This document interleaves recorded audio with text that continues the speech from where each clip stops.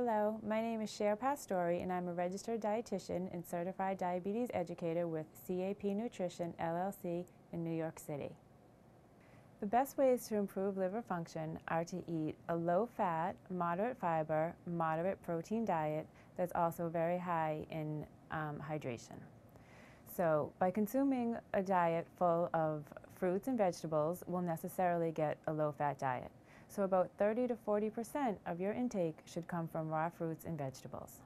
Also, you want to avoid any kind of high-fat meat, like steak, ham, sausage. In addition, you need to avoid all kind of full-fat dairy products, full-fat cheese, full-fat milk.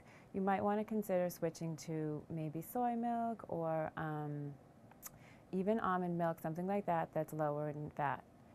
Also avoid all fried foods. You need to have natural, unprocessed foods like lean chicken, maybe lean beef, fish.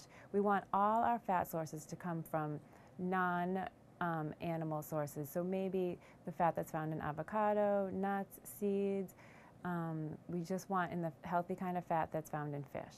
So we need a lot of fruits, a lot of vegetables, a lot of lean proteins, no processed food as best you can. In addition, you might want to eat organically if you can afford it. It's just a little bit more natural and easier on your system.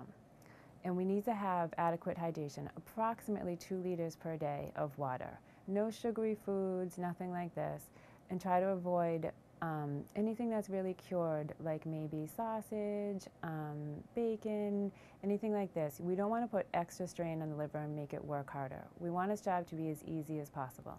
So by consuming a diet that's high in fruit and vegetables and lean proteins and whole grains, such as maybe some brown rice and low-fat dairy products, we will produce the least amount of stress on the liver as possible.